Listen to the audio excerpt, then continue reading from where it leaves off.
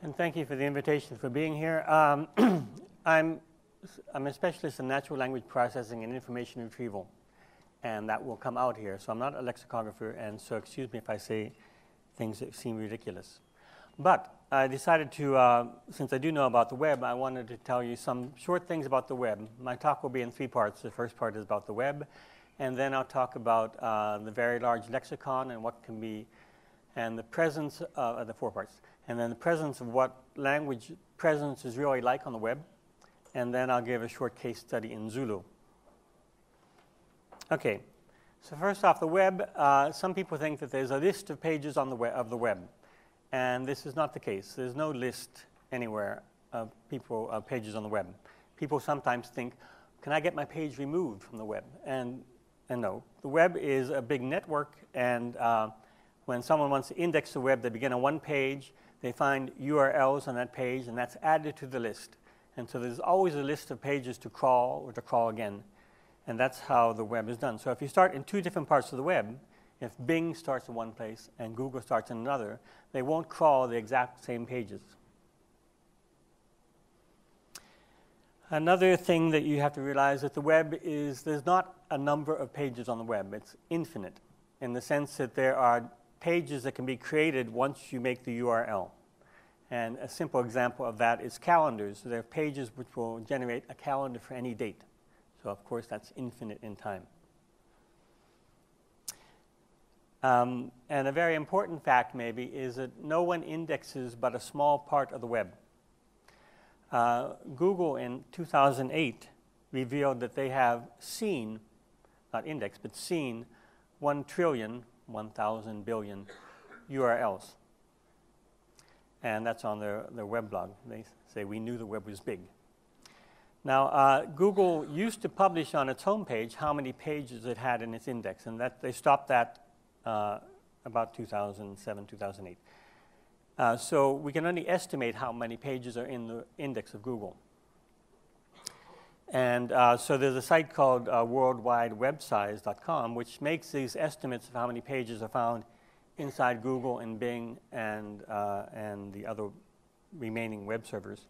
And they estimate that there's about 50 billion pages that are indexed by Google.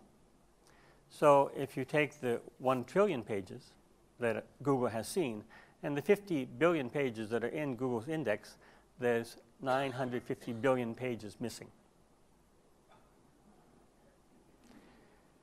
And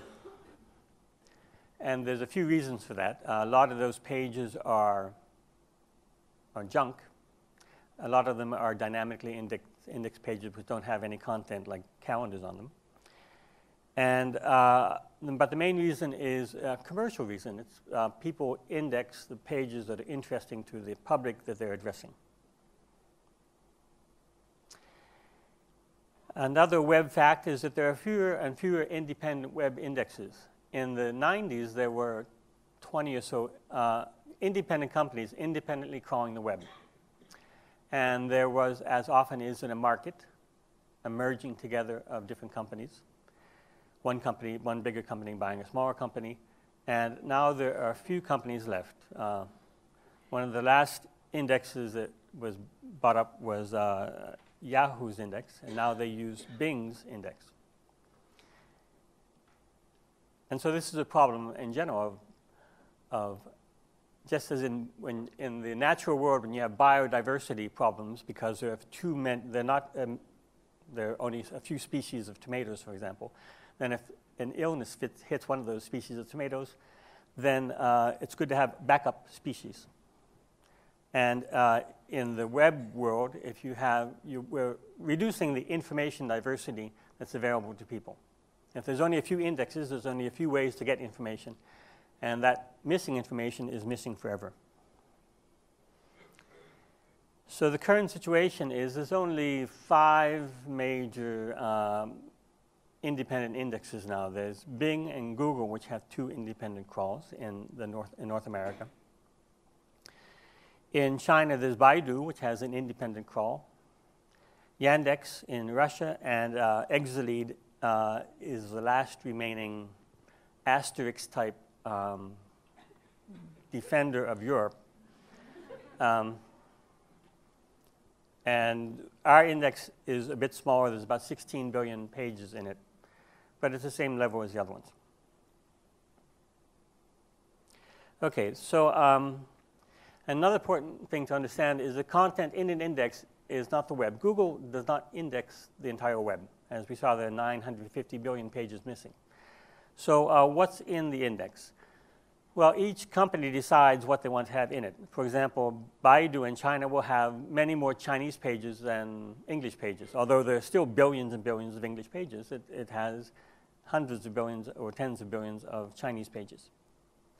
So each company decide what language to use. For example, in Exelead's index, there's predominantly French pages, English pages, and then hundreds of millions of other languages. But that's small compared to the billions. You can also decide what country you want to index. And of course, there's not a one-to-one correspondence between countries and languages. And then there's the depth of a site. A site is the first part of the URL that you find in the header of a web page, and that site can go very deep. And so there's some automatic judgment of the importance of a site, and according to importance, you'll go deeper or less deep in a site. So not everything that's available on the web that even you can see once you get to a site is going to be in an index. And another limit is the page length. Some pages, a web page can be millions or billions of characters, and there's some limit in how far that will be indexed by a search engine. And then another parameter important is how often that page is refreshed. For example, we'll refresh news sites every 15 minutes. But a site that has a date in it and maybe the word archive will be indexed once every 2 years. So the content of the index is a series of commercial decisions. Okay, and now getting to something important for web crawling for lexicographic use. The number of results that's given for a page is often just an estimate, and sometimes a wild estimate. John Veronis remarked this, late John Veronis, who unfortunately died this summer. He was one of the first persons to study the fact that the web counts given by Google were not exactly what was found in the site. And one explanation of this would be that they're using a smaller database in order to give a quick answer. So for example, if you ask A and B as a query, they'll ask that question A and B on a small site. I think I have a pointer here somewhere. Yeah. And then for that small site, for example, if it gives 3,000 pages here, they know the scale of the small site with respect to how many pages they really have, and they make some estimate of how many times this item appears in all of the pages. So that's why you often have 000 after as the last three numbers of the results, because it's an estimation. Exelead, which is not a very commercial database, actually gives exact counts, and that's why I used Exelead's counts in what follows. Okay, so another important fact to know is that even though it might say there's 15 billion pages or 15 million pages about a certain topic, you can't get those 15 million pages back. For example, here's an example. I entered the word Maya, which is a language organization in Paris. And it says that there are 6 million pages for this. But if you keep clicking through Google, you only get up to 841 pages. So you don't even get to the 1,000 limit that they have, because they say most of the pages are replications of what's seen before. So between 6 million and 812, there's a great difference. So you can't get 6 million examples of a word just using an index like Google or Exelead. Okay, that's some web facts I wanted to clear up, because I'll refer to some of these during the rest of the talk. So the things to remember is only a small part of the web is indexed. The web is bigger out there. There are fewer and fewer indexes available. What is indexed by Google or Yahoo or Bing, or Baidu, is a strategic choice. Most people think that something like Google is a public service. It's not a public service. It's an advertising company which makes 97% of its income from advertising. And so that income dictates what choices it's going to provide as a service. Okay, web counts are not reliable, especially when they're very small, and most of the pages on the web index can't be fetched by a user. So those are all things that you should keep in mind. Okay, now I'll get to the bulk of my talk. I told you I'm not a lexicographer, but here's the working definition I use of lexicography. So explaining what words mean and how they're used. This may leave out a lot of things you find here near and dear.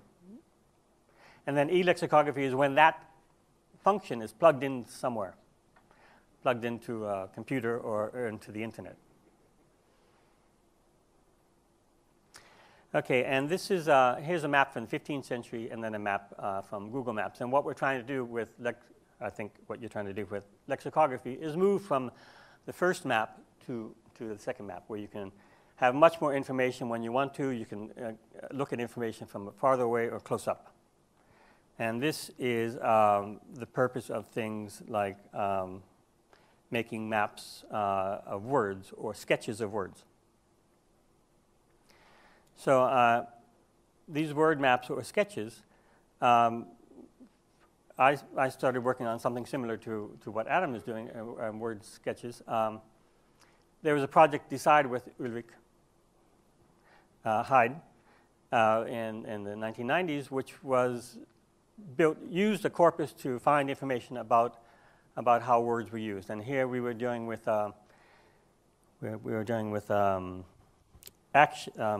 verb acts, and so we take something like complement, and we'd find out how it was used as a noun and how it was used as a verb, and what patterns it appeared in. And so we find the things like, and these all had values with respect to a certain corpus.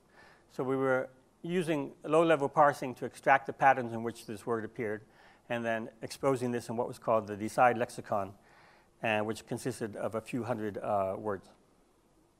So if you have complement, you have complement, the verb subcategorization patterns that appeared down here. These are the typical uses of it. Here are how it's used with this support verb pay, and we did this over a number of words. Also, at the same time, I was working in information retrieval, and at that time, one of the big problems was that people used very short queries in information retrieval, for example, one-word queries. So using the same technique of low-level parsing, we decided we could use this to palliate one-word queries. So if someone used one word, you'd say, okay, you use this word. Here's how this word is used in conjunction with other words in the underlying text.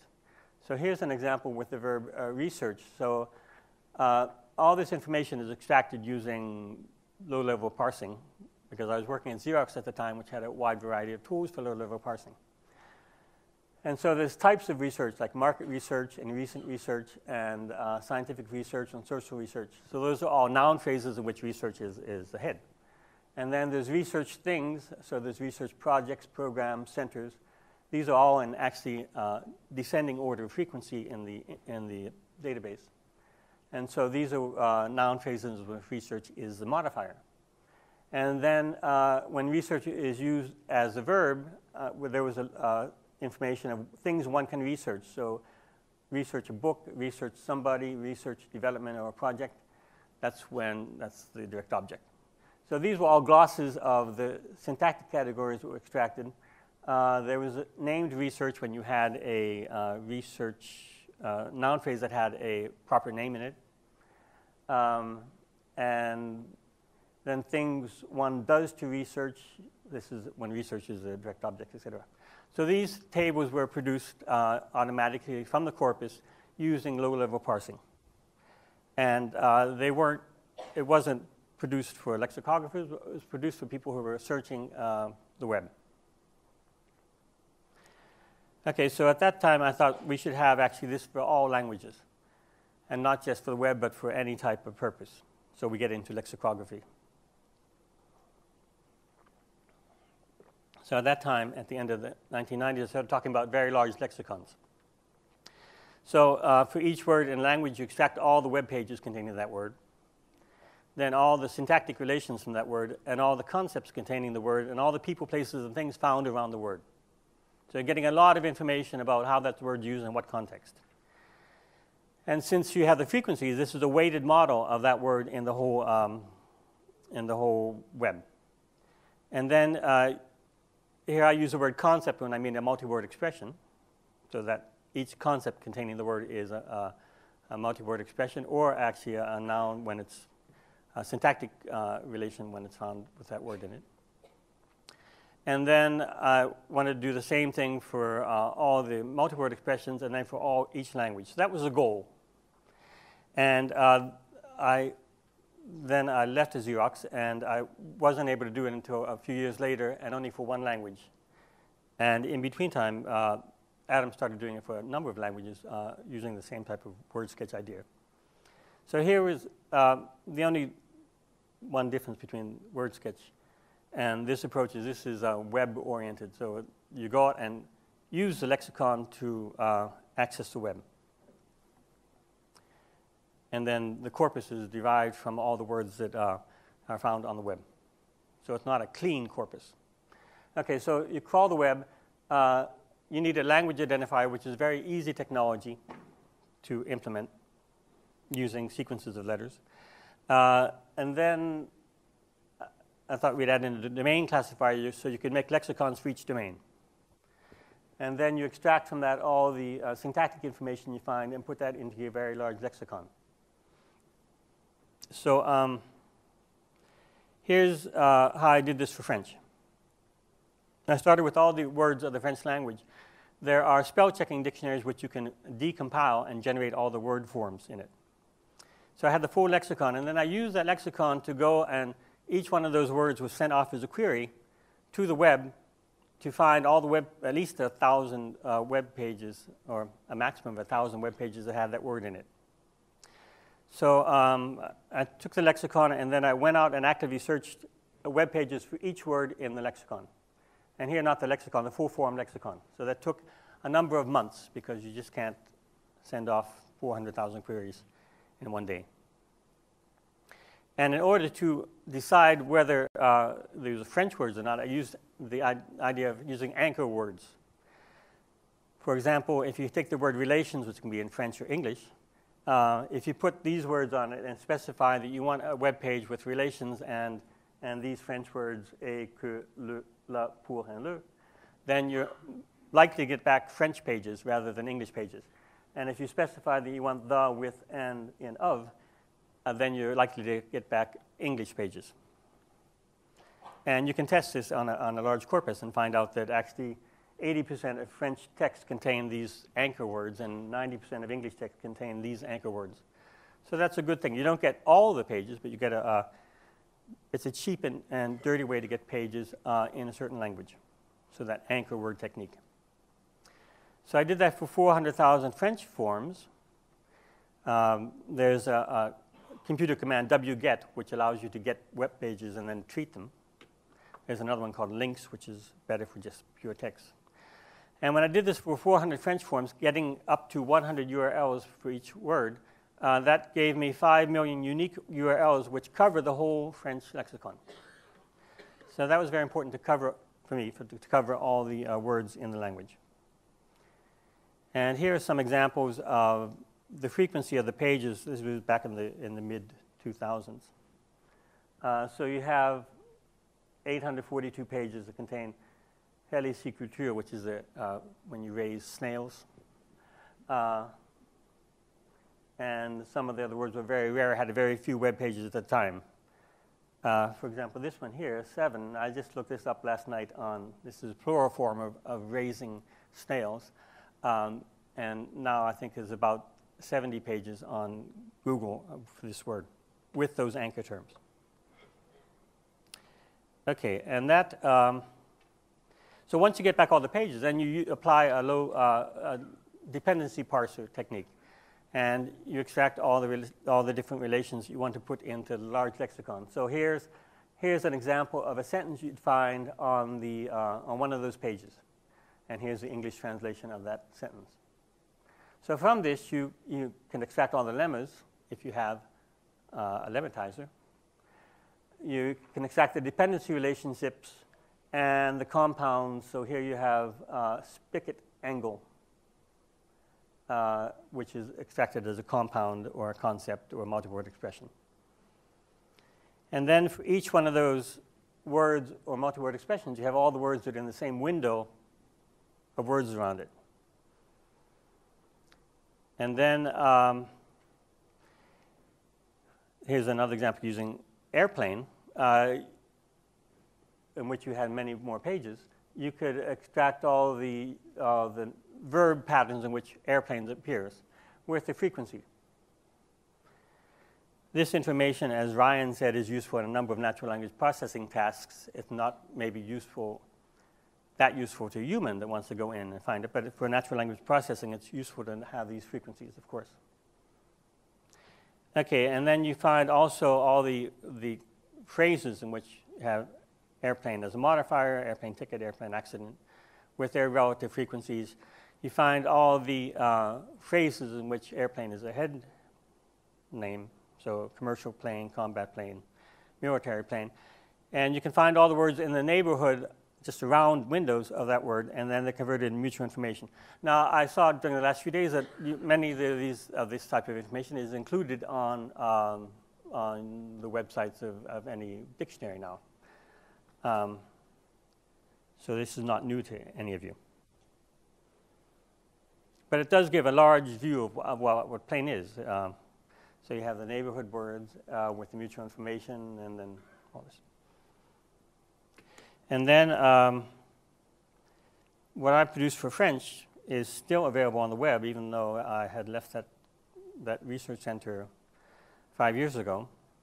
And so you can type in a word like lexicographer, and you get all the different forms of lexicographer in French. So you have these are French lexicographer, Quebec head lexicographer, the verbs and the subjects that use lexicographer. And here on this website, if you scroll over a word like the activity of lexicographer, you have a little window in which you say, here, this is just where I hid the count. So this count appeared 14 times, and there's a mutual information in it, and that mutual information changes aside, like in a word cloud, which you've seen. And also, I left a link toward pages where this information was extracted from. So one of the terms was celebrated lexicographer, and if you click on celebrated in that website, you go to the page in which that information was extracted. Now, I did this 5 years ago, and actually most of those links are dead now, because the half-life of a web page is probably something like a year. So if you take URLs, half of them are going to be dead within a year. And then over 2 years, a quarter of them will be still alive. Okay, so, but you can play with that if you want to see then. So if any of the words in the lexicalization, these are still available.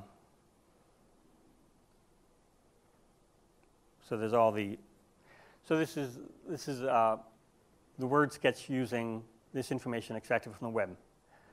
So this is what I wanted to do for every language on the web.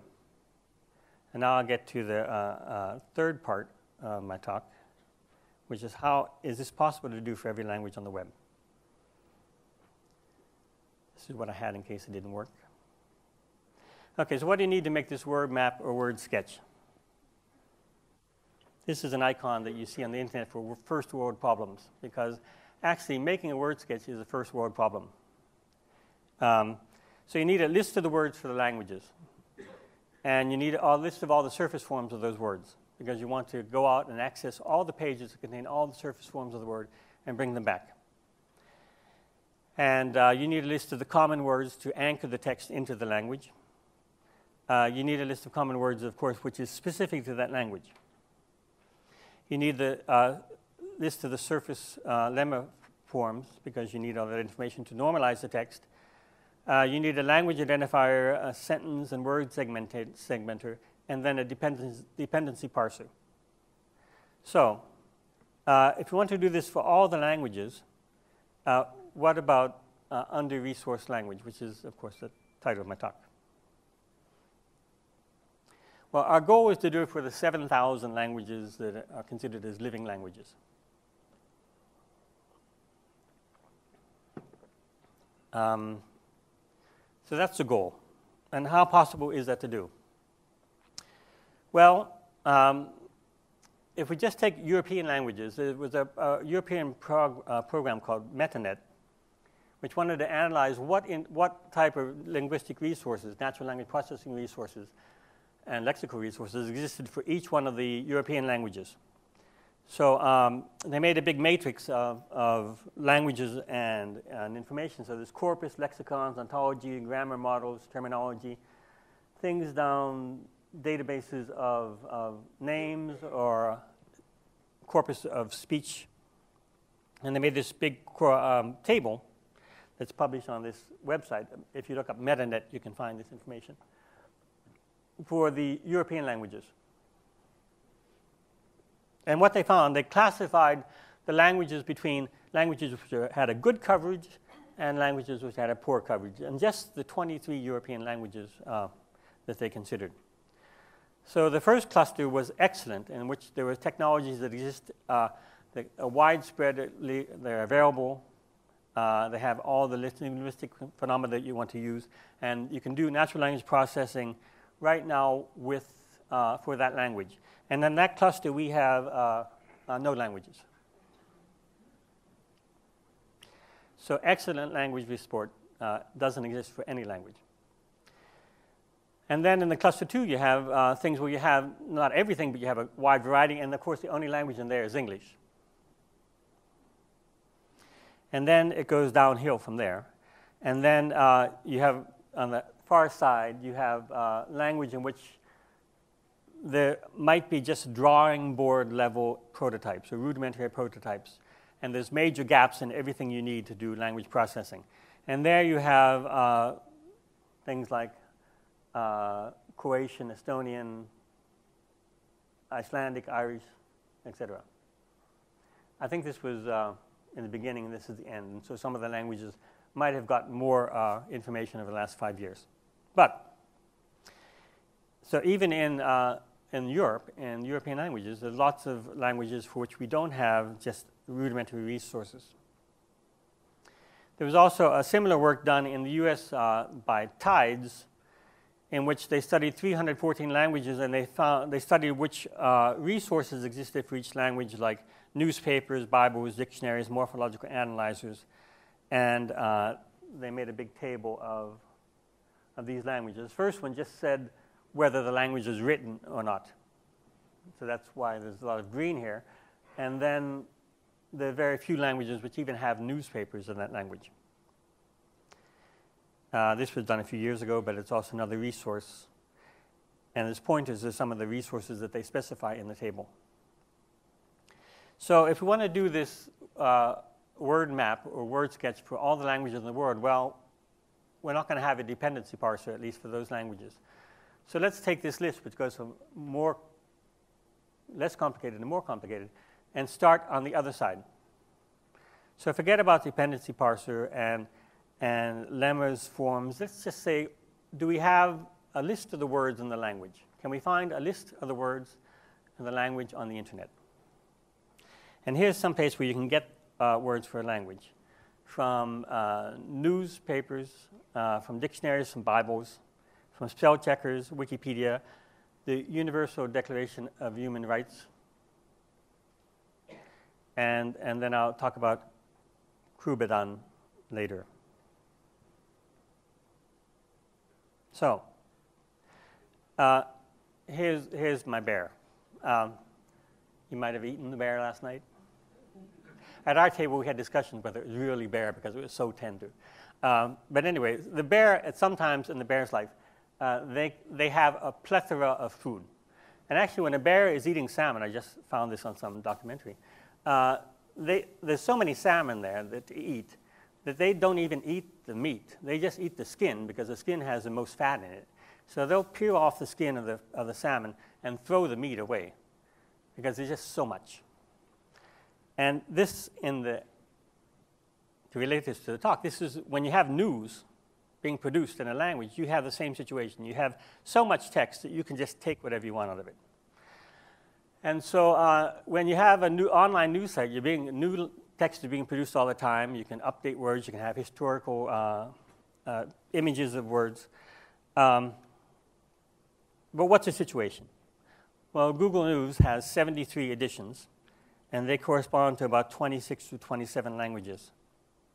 I say 26 to 27 because 8 is Flemish and 9 is Dutch, and so if you want to consider them as the same language. So for these 27 languages, you're the bear and you have the salmon, and this is the salmon being produced. And so if you're a bear lexicographer for these languages, you're in good shape.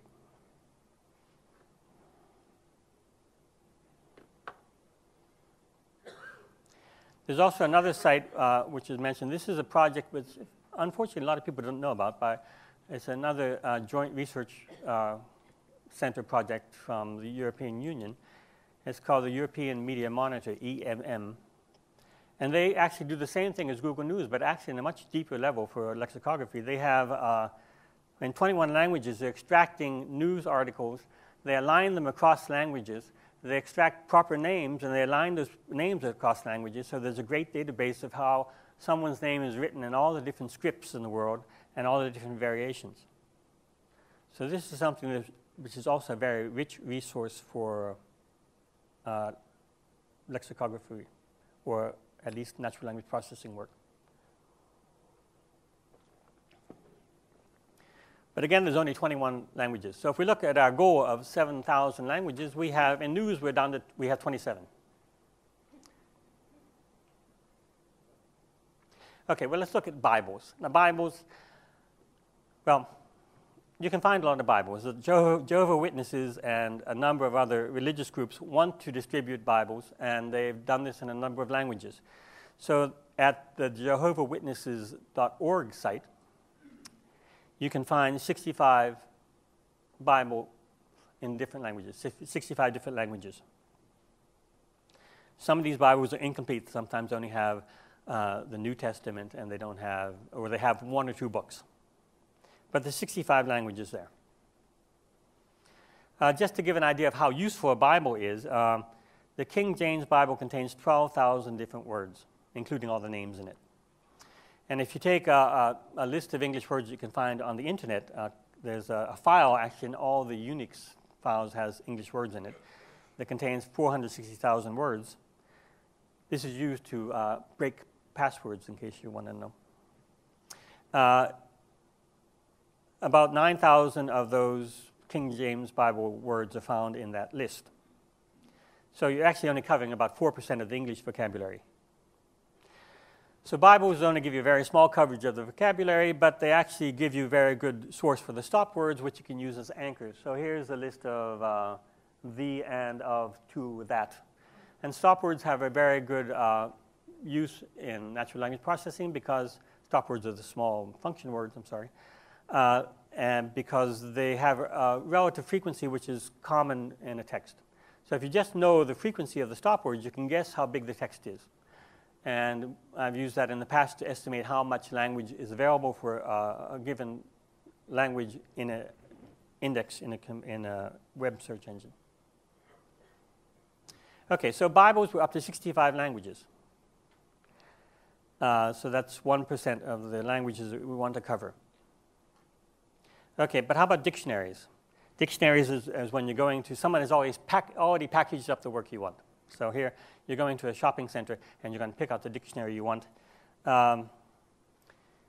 There's EU resources, of course, they're limited to the 23 languages in Europe. There are a number of places on the web where you can get free dictionaries that you can use for natural language processing. So one of them is dix.info. There's also Word Gumbo. And these generally have about 60 dictionaries. And they're bilingual dictionaries. So I'll use one of these for Zulu later on. And then, of course, there's Wiktionary, which people have mentioned often during this week.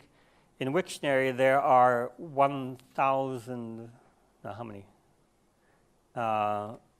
There's 1,000 languages, but if you actually limit yourself to those languages which have 1,000 words or more, then there are 105. And the other ones only have less than 1,000 words in it. And Tagalog is right there at the cutoff point. That's why I knew that yesterday. Okay, so if we go to dictionaries, we can have 105, Wiktionary, we can have 105 languages where we have just the words. We're just looking for the words in a language. Sources for that. So there's 105. But we can hope that Wiktionary will keep on growing. Okay, and there's also spell checkers. Now, spell checkers, there's a number of different forms of spell checkers. There was A-spell, P-spell, I-spell, Hunspell from Hungarian, because Hungarians work a lot on natural language processing. And a lot of these informations contain all the data that you can use. For example, A-spell has 91 languages in it. And of course, you can't read this, but if you look up A-spell, you'll find a list of these languages. And you can download this information for each one of the languages. And the information is a list of, often it's presented as a list of root forms, and then modification of those root forms, which will generate all the legal words in the language. And there's about 91 of them that you can use. So those can be, they're useful because they can produce all the words forms, but there's only 91 out of our 7,000. And how about Wikipedia? There's more Wikipedia sites than on Wiktionary. There are 242 languages which are active. There's all the statistics is available on the Wikimedia sites. And they break down into the rich languages and the poor languages. So the rich languages have millions of articles. And then you have second rich languages which have hundreds of thousands of articles. And then you have some languages which are active. They have 10,000 articles. And then you have a bunch of languages which have 1,000 articles or less. So if we take those that are just active, then we have 242 languages. And here are the number of articles. These are the languages, the number of pages that we have for each language. So Danish has 11,000 pages. So in the roundtable last night, we said, how can money be used? We should, each country should actually have a national pride in having their information present in Wikipedia and in Wiktionary, and that would be money well spent, rather than hiring lexicographers to make a dictionary that appears in 30 years. So you stimulate the people to fill up this information. It would also give us a lot of language to work with. And these are languages which aren't in the 242, which have articles, but which people don't edit, where there's been few touches. So there's 279. No, 242, I'm sorry. And then there's a Universal Declaration of Human Rights, and there's 400 versions of this on the UN website. Unfortunately, only 279 are available as text, and there's lots of images that are in PDF, and they're photos of this typeset language. So since they're photos, they can't be exploited yet by a computer. The average length of this is 130 words. This also can give you, so there's about 500, an average, there's 500 different words in this Universal Declaration. But they give you also an idea of what the stop words are. So if you use this to find the anchor words, you can find the anchor words for these 279 languages, and you can find the common words that appear many times in the text, and then use those as the anchor words if you want to crawl the web. Okay, so that's 279. And then there's Krubedan. Croubadown for all you Irish speakers. You know what it means, and I didn't, but it means to crawl, and it means to crawl in a rather clumsy way. It comes from the word for paw, like an animal's hand in Irish. And it was a project done by Kevin Scannell, who's trying to promote the Irish language. But he's actually done a lot of work over the last decade trying to find resources for all the minority languages on the web. He's in the University of St. Louis in the US. And he crawled using all the resources I mentioned, he tried to crawl all the languages that were possible to crawl on the web using this Croubadown method. So up until now, he has now information on 1,000 languages. But a lot of them only have one document or two documents. So there's 678 languages which have 4 or more documents. And then there's another 48 that have 144 with 3 documents on the web. And he's really tried to find these documents. I mean, it's not as if this was a one-pass thing. So he's had people working, graduate students working on it. And then many languages have no documents on them. There's 89 with no documents. So there's only 1,000 languages that have at least one document on the web. He's produced trigrams for all the languages that he found, which you can download at this website, and nltkeygooglecode.com, which is also pointed from his website. And so you can find trigrams of letters for all these languages, all these 450 languages that he's found enough text for. So this is useful if you want to do a language identifier. Okay, in 2007, he said at that time he only found 355 languages which had, he found corpus for 460 languages, but 355 had a very limited web presence. So you have a very small amount of text. So if you want to go to the original problem of making a large word sketch or a large map of how these words are used in a language, you can't do it. You can do it for the rich languages. You can't do it for the poor languages using the web. So you can get up to about 447 using these techniques. This is a real effort for finding everything you can about the language. And we're short for 6,000 languages. Now, this might be good news because, I mean, there's a lot of work for lexicographers. There's 6,000 languages in which you have to describe just the basic elements of what the language is. But it's hard work because you can't do it automatically. Okay, so I tried to do something then for under-source language, Zulu.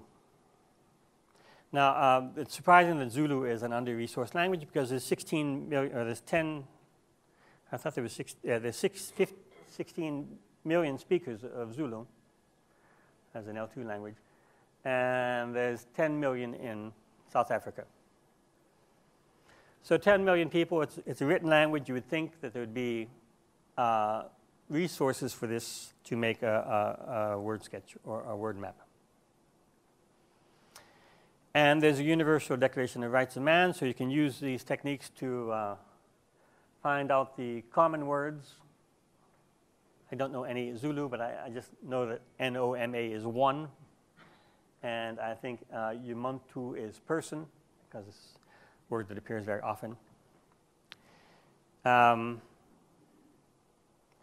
There's one resource I could find. I found one dictionary online at the word gumbo for English to Zulu. It contains 821 unique words of Zulu. I took Wikipedia, the Zulu Wikipedia, which has 860 articles. Unfortunately, 260 of them are stubs. That means it's just one line with the word stub in it. There are a number of articles which were in different languages, either in Dutch or in English. So they're in the Zulu Wikipedia, which I tagged. So hopefully they will be removed. That's a part of spamming that appears anywhere. Anytime you have an open site, as you know, if you have an open dictionary site, people will spam it.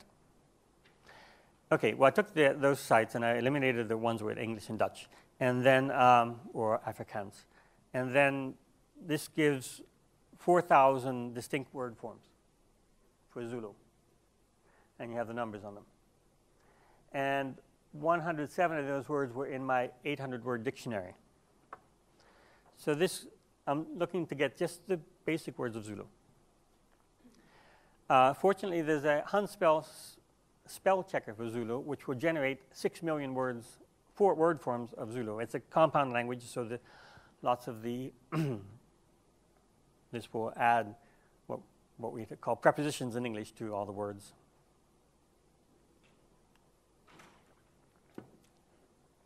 Out of these 6 million forms, 2,000 of them were found in the Wikipedia from Zulu, out of the 4,000 different words. And so I took the base forms, because these spell checkers are base forms and then rules to generate all the different forms. And I looked them up using Exilid search. And as an anchor text, I used Noma, I guess it means or, and Kunya, which means one. And so I had a sample query. I look up the word Abodwa, and then make sure that it has these two words in the text. And so that was 100,000 queries of this form with the word and these two anchor words. And then 25,000 of those queries gave results. So I found 25,000 pages with one of those words on. If you take all the URLs, there are only 240 unique URLs. So lots of them were on the same page. If you go fetch all those URLs, you get back 80,000 words of Zulu and 12,000 different words of Zulu. That didn't seem very much for a language of 16 million people. So then I decided to be smarter and just restrict the sites to South Africa, because that's where most of the texts are found. And I didn't use 2 anchor words, but just one, Noma, which means or, and all the words. So this is the same number of queries, but now I have site ZA for South Africa, and then one anchor word, and then this word changes for the 100,000 times. So this gives more URLs, and I brought back all those and also used the PDFs, because lots of the text is in PDF now. And this gives me more words. It could be 96,000 different words, of which a third of those are found in Hunspell, so a third of those are attested words out of the 6 million words. And 4,000 of those appear 10 times or more. So this is a little more hefty, and this allows you to do things like to rank them, how often the words appear, from which you can use this frequency information to find mutual information. And then you can make a small word sketch of the words. So here's a word. I know what I would do, what it means. Do we have any Zulu speakers in here? Does anybody know what Zamfakati means? Because I also didn't find that in any online dictionary. Anyway, it's a rather common word, and you can create the keyword and context of this using this website. You know what it means?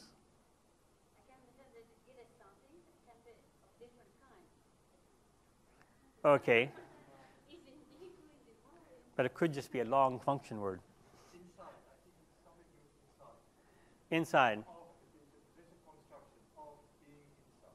Okay. I tried to look it up, and I thought it might mean milestone, because it often appears on the, okay. Good. So, and then here's the words with this. These are the n-grams, 2-word things where it appears on the left. Here's the ones where it appears on the right with their frequencies.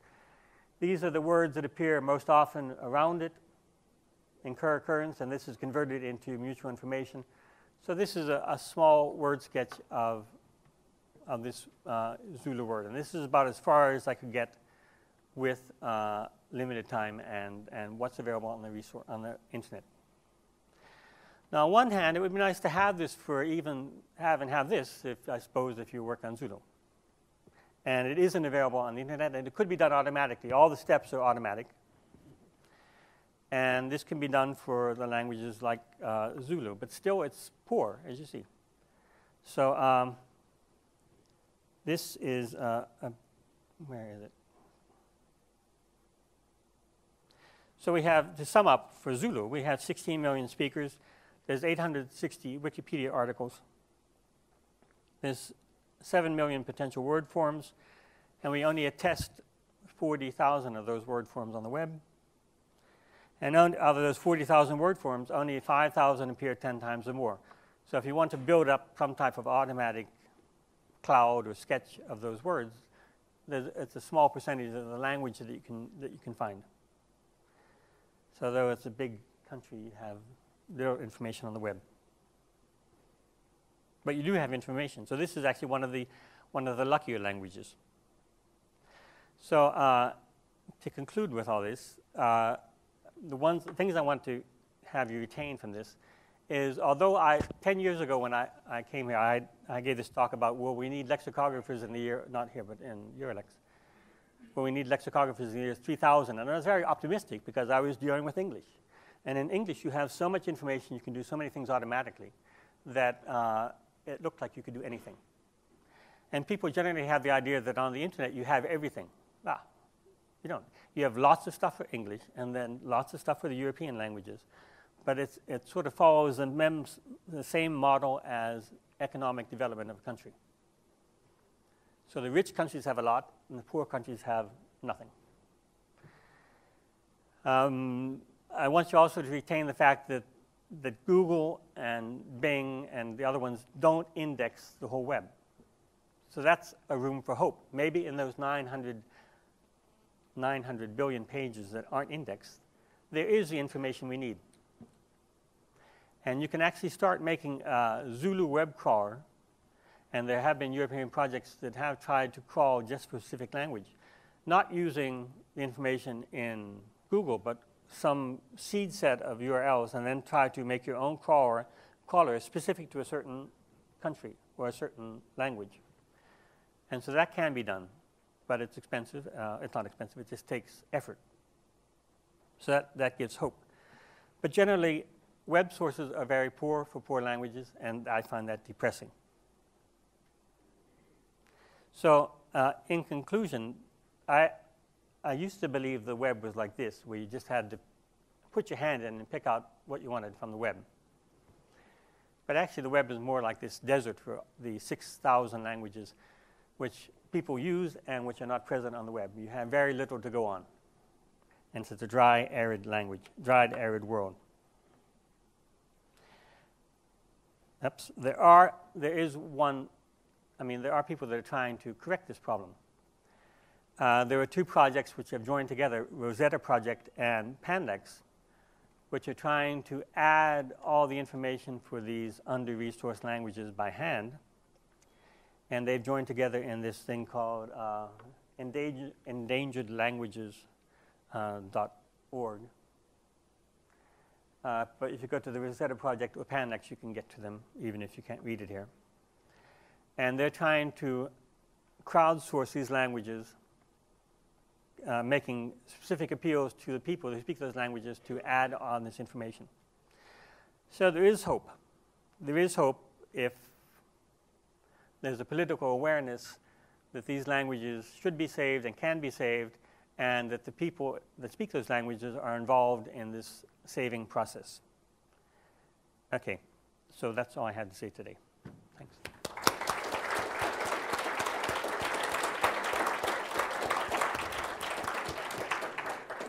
Thank you very much for this very, very interesting talk.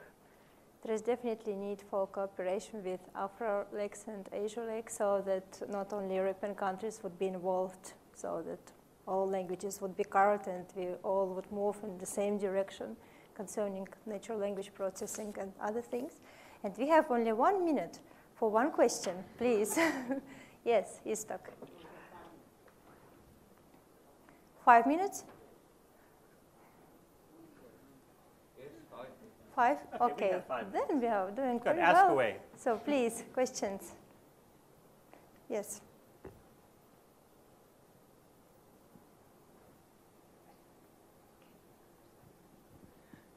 Thanks for a very interesting talk. As I work with a number of minority languages, well, not minority languages in South Africa, but they're majority languages in South Africa, it's interesting to see the way that you approach this issue. We've approached it a completely different way, mainly a manual way. We OCR texts. Yes, we do have corpora for isiZulu, isiXhosa, Northern Sotho, and so on, and do other people in the room.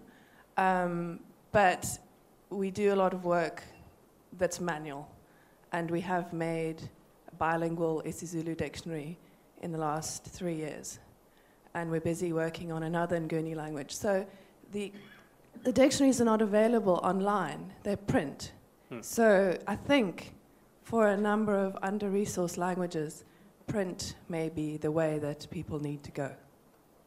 Or to make those printed resources available online. Because if you want to do, there's a number of uses of it, like in information retrieval, that you need an electronic version of it.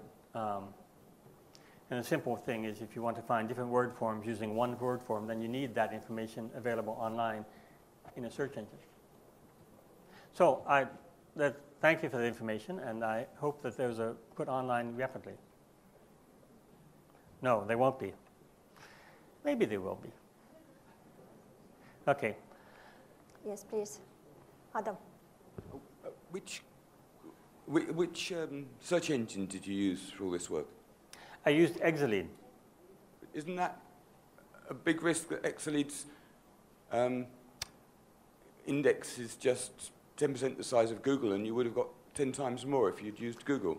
That's possible. I did look up some of the queries, the same queries, to find the frequency of the same queries on Google, and they were about twice as much on Google. So, but they weren't like 100 times more or 1,000 times more. So that. Did you also compare Bing? No, I didn't. I've heard anecdotally that you can get much better results for this kind of thing for Google than from Bing, and at the moment we use Bing in okay. on the. So I'm quite surprised that you only found a difference of a factor of 2, and it could make quite a. I mean, it could make quite a big difference. I only tested a few cases, so Yeah. it was anecdotal. But that might give you more information, and you could do it better. But then Zulu is actually up among the high-resource languages compared to the other ones. As we've seen, there are even dictionaries and people working on it. But I do agree with what Megan said, that it has to be manual work for these other languages. I mean, what you can get off the internet is very small. So here we have a question. Just a moment.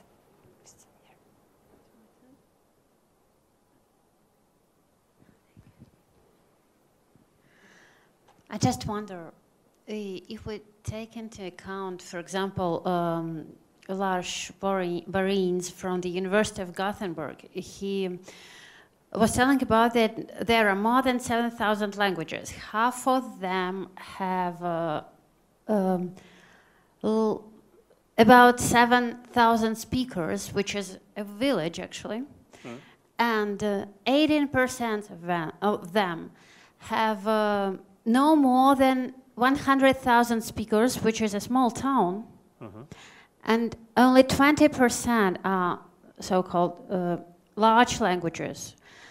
And every 2 weeks dies the last speaker of a language. So that is I support your idea completely, but do you think it is really possible to take care of all of them? Aren't we chasing the sun, actually? Aren't we changing the what? The sun. Oh, I see. Well, in the Ethnonautical website, they actually cover this. They say that there are 682 languages which are institutional. And those are the ones which we should save in the beginning, of course, because these are something being used by a large society or an institution. And then they have 900 as dying, as you mentioned, which is sad, and a lot in trouble. So there, you can prioritize which languages you want to attack using, this information there. So this is on this side of the information. 682 institutional languages and 1,500 developing languages. So you can make political choices of how to save these languages. So our goal is not to just save all of them, but well, yes. part of them. It's to save all of them, but you can rank which ones you save first. Okay. Women and children first. Who is going to be the first one? Well, it would probably be whichever on the 682 are not in the list of 420 languages in Krubadan. So, and then you can rank them by the number of people in the you can rank them. Okay, thank you. Adam?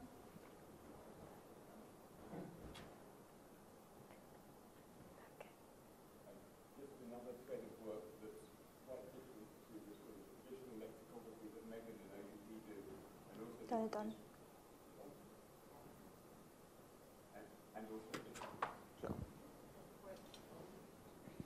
And also different to the web approach is work from Summer Institute of Linguistics, and we had an inspiring, to counter this depressive tone, we had an inspiring video from Doug Higby from Summer Institute of Linguistics at Lexicon last year, showing the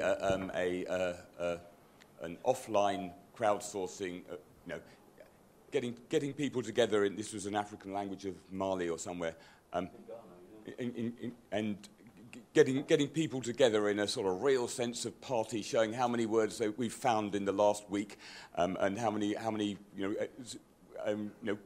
can we reach our goal of 20,000? And they were reaching it with sort of collective effort, with it being something that people did that was great fun in schools, and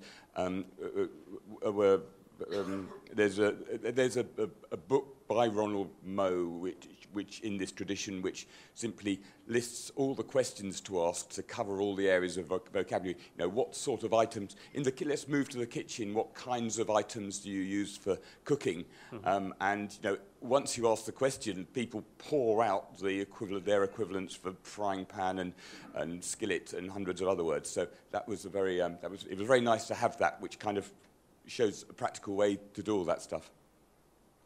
And the output of all that is digitized as well. Yes, so you're saying that there are methods that provide hope that these languages can be saved, if there's just the will to implement them. Yeah, maybe a last question from there. I just wondered if you had any thoughts about the many Chinese languages which are spoken by lots of people, mutually incomprehensible, but are identical in their written form. What can you do about them? That's a good question. I talked to our colleague here from China, who says that there's only Mandarin dictionaries produced in China, and so all the regional languages there's no dictionaries for them because they all use the same word forms.